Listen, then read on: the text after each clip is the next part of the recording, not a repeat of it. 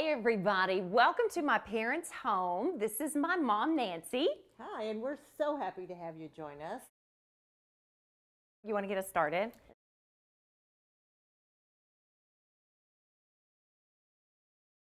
A cup and a half of shredded cheddar cheese, then buffalo hot sauce. We've got 3/4 of a cup, and then 1 cup of ranch. So now we're at the oven. Mom, what do we need this set at? And it'll end up cooking in the oven for 30 minutes. Ranch dressing, so we have 1 cup of that. And then we're adding our 3/4 cup of the hot buffalo sauce. We're gonna get that going. And then what do we need we're gonna turn this on medium?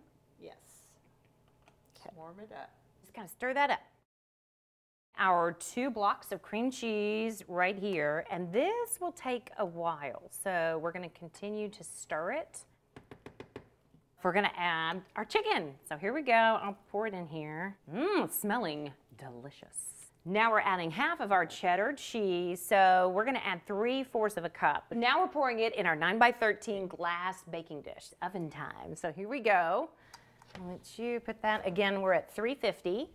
So with 5 minutes left, and add the rest of the cheese. So that's just gonna go on top. So just to get that melted, and then we'll be good to go.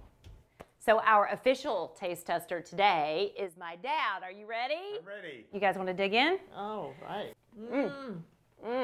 Good, great. Delicious. Look good?